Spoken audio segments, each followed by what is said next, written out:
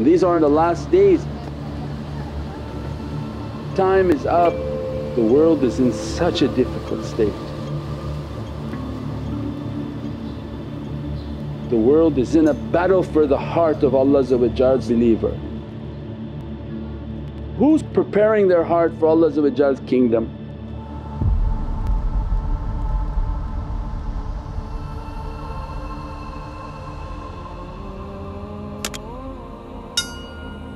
Bismillahir Rahmanir Rahim.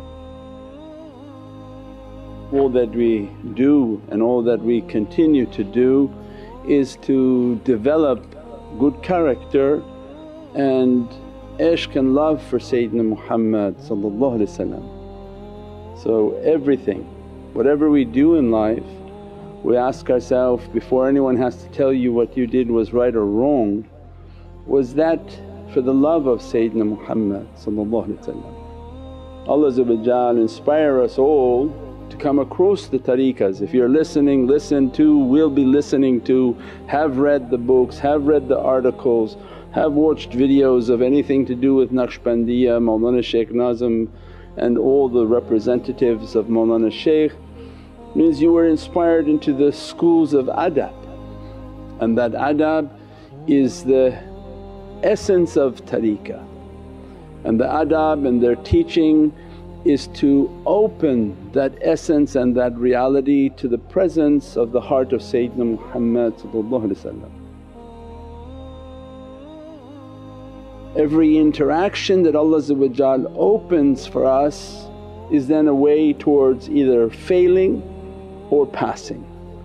And even in your failure, if you are a person of tafakkur and contemplation, Allah gives the opportunity to learn from our mistakes.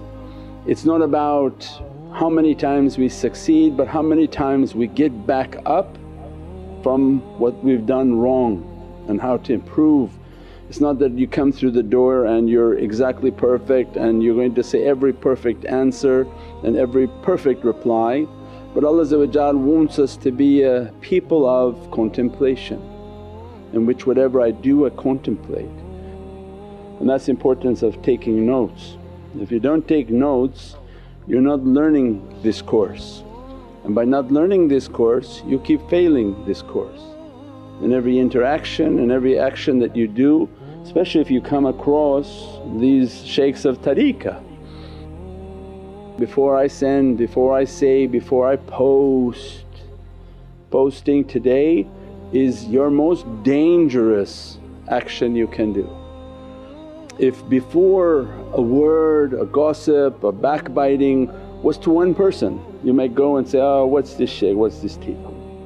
Now when people feel a need to explode satanic whispers from their head, they post that goes out to thousands in which you cannot take back, and you're accountable for those people who read that. So it's not anymore you just say, I'm sorry, I made a ridiculous post. What's sorry? Tell the 1,000 people or 500 people or 20 people who read that garbage you posted. So it means the immensity of the ghaibah is again of an immense nature. Not I whispered to one person when I was angry and I said something, but you post and throw out picture, throw out images, throw out this and throw out that.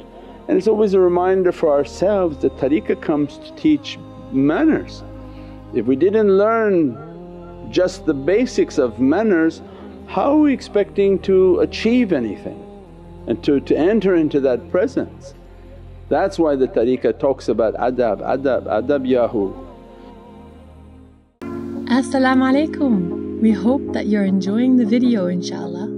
Just a request that you help us continue to make such amazing Islamic content inshaAllah. Share this video with your friends and loved ones, subscribe to the channels and donate. Every bit helps. Jazakallah khair, and we will return to the program.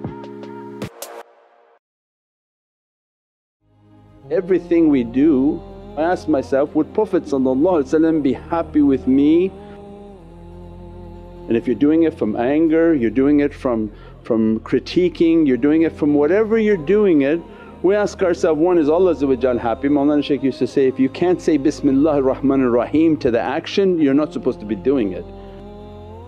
If you can't say that when you're about to write something, do something, post something, you should not be doing it. And for Ahlul Muhabbat, you're asking yourself, my gosh, how could I do that and think that Prophet would be happy?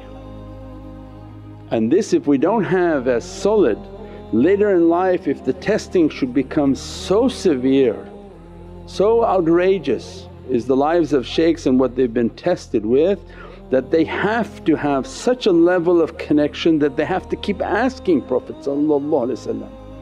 I can't keep quiet from what I know. And Prophet will tell you, keep quiet. Keep quiet for my sake, keep your manners to be good. Doesn't matter what has been done to you, stay quiet if it's for me that you want. What kind of yaqeen is that and certainty that you've been oppressed through immense difficulty.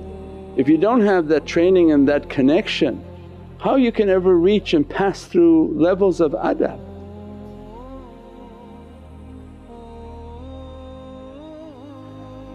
That your nazar upon them, your support for them, your love for them, your participation with them provides you and entitles to you a protection, right? You say you love Medina, Madani, Madani, Madani, okay. When Allah send you Madani, then you're supposed to be following. Ati Allah, ati Rasul wa ulul amri minkum.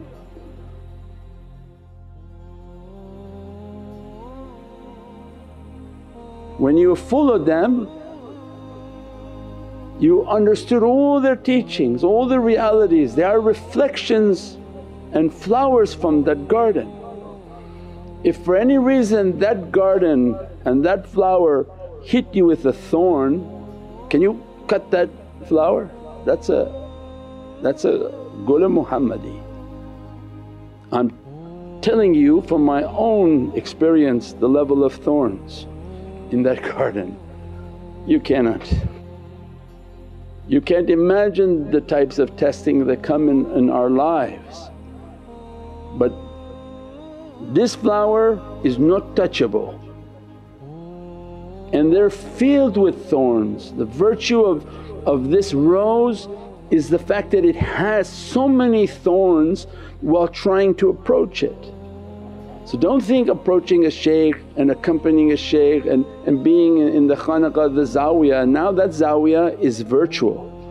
Don't think living in your living room you're on your own. As soon as you opened up this image, that zawiyah now is a part of your home. Your home is a part of that zawiyah.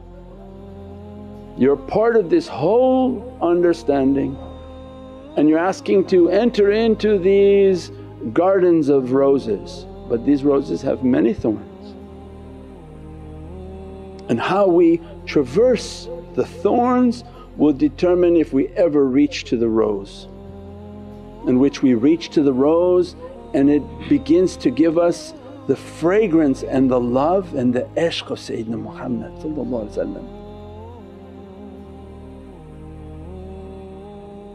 This world of ours of malakut is a world of light, and the reality of that world of light, the angelic reality of entering into their presence, we said before, is the sense of smell.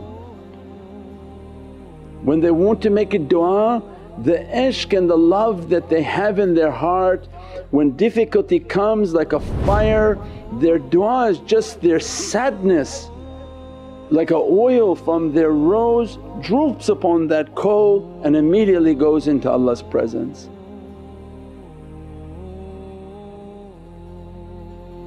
And the angels take that fragrance to Allah, and by virtue of the fragrance Allah knows the caliber of that du'a. Because that's one of the roses that been squeezed a lot, been perfected a lot, been put through many hardships. It has a quality of rose, a quality of fragrance, and by the uniqueness of that scent is how quickly it's rising to Allah, what it means to Allah, and how quickly that rose its response will be given. Means then this is a way of qurb and qurban and dearness and nearness to Allah. To be qurb and to be dear and loved by Allah means that they traversed the thorns, they went through every difficulty, they stayed upright. They kept their love, They didn't get plucked and then hit the flower and then you would have destroyed your relationship with the rose.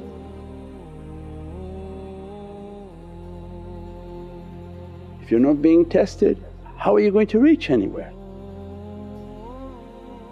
Soon as you make the zikr, soon as you have the association, as soon as you play it in your home and you're listening to his teaching, of course your home is now a testing facility. Everything in your home is a testing for you, every interaction now with the shaykh is a testing for you. And how you respond and how you interact, you should have very strong muhasabah and contemplate, what am I about to reply? Best I reply nothing other than, thank you very much, because there must be a reason for that reply. However random it appears, because it's not what you want to hear. This is not a nafsani school, I want to know the entire secret of the universe, please conduct a subject on this matter. Samina wa ata'na, okay, we're listening to you now. Really? It's not going to happen like that. You reply whatever you want, you write whatever you want, you're going to get the reply that they want you to hear.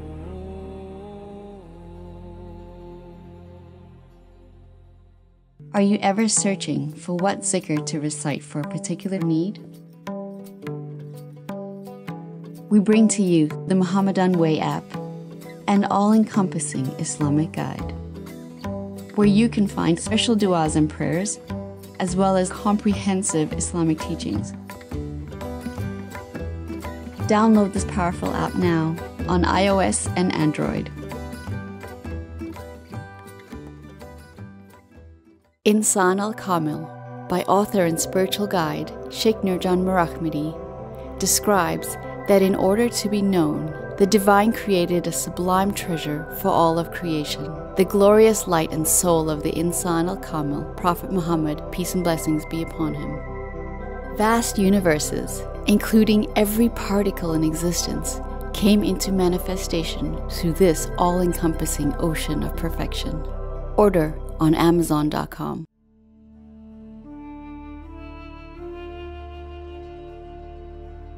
Physical medicine looks only for external signs and rarely they have an understanding of internal realities. But spiritual medicine, they have an understanding of your internal signs and they see what's being exhibited on the outside. This test and this way is based on love and muhabbat. Anyone whom thinks they've entered into the love of Sayyidina Muhammad but instantly becomes angered by the shaykh and enters into disbelief, that they go from muhabbat and love of the shaykh to being munafiq and coming against the shaykh. And that nothing been done to you. Imagine those students whom they have been abused by their shaykh and they said nothing. Nothing been done to you, you move from love to hypocrisy. Then you multiply your hypocrisy by posting against the shaykh. Now you've showed the world your sickness. So it means this is it's not a unknown world we live, it's not a hocus pocus, it's a very exact science. They know what muhabbat is, everyone knows what love is. They know that when you're going to be tested, and we even gave the examples of nafs al-lawama right above shawarma. Lawama, the devil plays with you injects into you from his character, begin to inspire within you that you are a bigger knower than him. If you were the shaykh, your character would be better than him. Let me have an opportunity to show myself so that I can go out and teach and show how I'm better than him. These are the known, these are all the shuyukhs published these levels of the nafs, they know that. So it means for them these are textbook medical understandings, spiritual sicknesses. As soon as the students exhibit this spiritual sickness, then it's known that what's happening with them, a shaitan has attached themselves to that individual. And their practices are not strong in which to repel the satanic force, because they probably thought they were so good that they don't have to read dalal khairat, that they don't have to do their salawats, they don't have to make their daily awrad. There's some dysfunction in what you're doing that a shaitan is able to attach himself to you. And as a result of attaching himself to you, he is now beginning to teach you, and to teach you against your shaykh.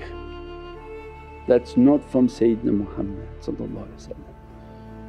We're taking it direct understanding that if you've even been abused by the shaykh, your direct connection with Sayyidina Muhammad would tell you, which has told us, keep the best of character and stay quiet.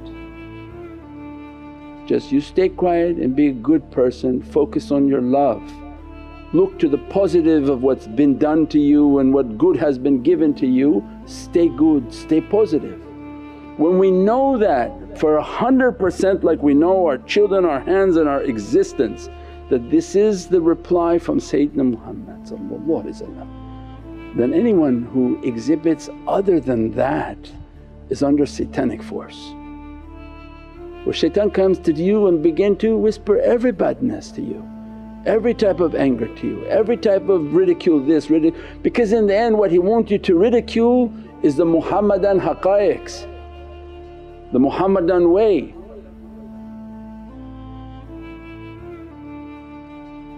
This whole of dunya right now is in a battle for the heart of Allah's creation, because we said, "Thy kingdom come, Thy will be done." Allah's kingdom is coming onto earth, its king and sultan is Sayyidina Muhammad, and Allah described, "Not heavens and not earth can contain me but the heart of my believer." So whose heart wants the kingdom of Allah in it? Who's preparing their heart for Allah's kingdom? That heart stamps the blood and now moves to all your organs. So then who's after your heart?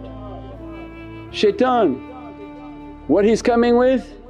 Everything that has to do with respiratory illness. You think it's a coincidence? He knows the kingdom of God is coming, he knows the time is up.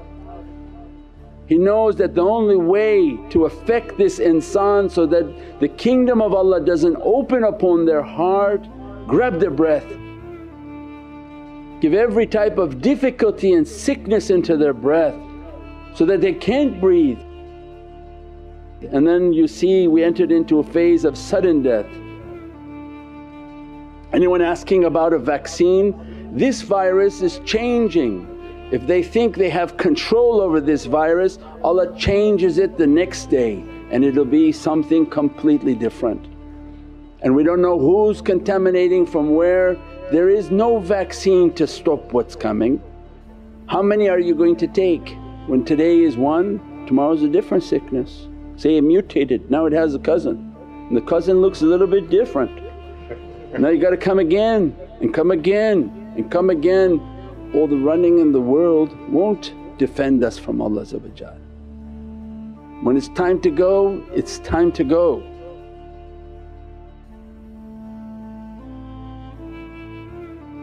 If you're not good on your breath, not sitting and saying, "I'm going to perfect my character, I'm going to connect to Rawza Sharif," to be in the presence of Sayyidina Muhammad in every action and every doing that I'm doing. Am I going to be good with Prophet? He's my intercessor. If I'm good with Sayyidina Muhammad then most definitely I should feel myself very good with Allah. If I'm doing that practice and then I'm sitting and listening to the course of this shaykh, I should be doing my muhasabah, my muraqabah. And I sit and I breathe, Ya Rabbi, the sickness they're coming after my heart.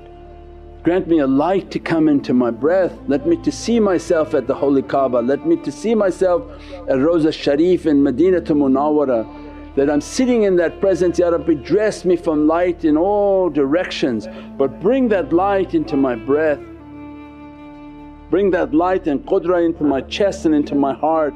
Because that light and that breath when dressed by nafas al-rahmah from the Divinely Presence is a light that goes into the heart. That blood becomes pure and purified, enters into the heart, and the heart stamps that blood with Allah, and that now goes stamped with the zikr of Allah from the heavenly kingdom of Allah to the 11 organs of your body. So anybody want healing and shots and medicines and doctors, first make sure your breath is healed. You're doing your breathing practices, you're energizing your breath. For if your breath is contaminated and the bad character of your mouth and your breath is coming contaminated, you're doing drugs and contaminating, you're talking bad and contaminated, everything going in is contaminated in that breath. You're sending a contaminated and negative energy into your heart. If that heart is with all this negativity, what is zikr going to do upon it? It's just going to stamp it with a dirtiness and a blackness, and as a result throughout your body goes a dark energy, and then there's no defense against these difficulties. We pray that Allah keep us with Muhabbat al-Nabi with the way of zikrullah, the way of salawat, all of it is immense secret. When you contribute, support, buy and participate with their programs, it's a lifeline that flows through your heart and through them that makes everything to be possible. And these are in the last days immense difficulties that keep this flow of energy flowing to everyone. We pray that Allah give us good character and real love, inshaAllah. Subhana rabbika rabbil izzati amma yasifoon wa salaamun al mursaleen walhamdulillahi rabbil alameen bi hurmati Muhammad al-Mustafa wa bi sirri Surat al-Fatiha.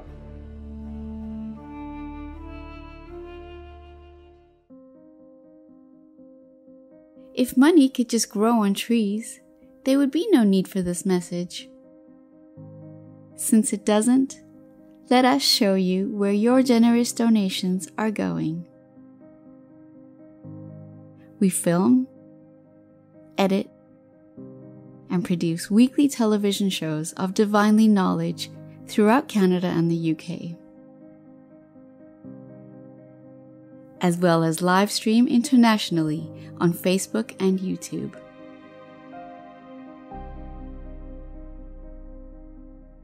Shaykh Nurjan's ever-growing online presence is the result of continuous financial input, and with your financial assistance and participation, this rapid growth will continue. Our Muhammadan Way app is continuously being upgraded and improved, providing an all-encompassing Islamic guide. In addition to the Muhammadan Way app, nurmuhammad.com is a website of immense knowledge and comprehensive Islamic teachings that is updated daily. Your ongoing support also enables a team of editors to compile books of heavenly wisdom from Shaykh Nurjan's teachings. One of our longest ongoing initiatives has been to provide basic necessities to the most in need worldwide. From feeding people in Vancouver's downtown east side, to clothing LA's homeless community, and supporting a children's orphanage in Pakistan. Your ongoing donations will help us continue to spread the love and example of the Holy Prophet Muhammad, peace and blessings be upon him. Become a shareholder in Immense Blessings. NurMuhammad.com/donate.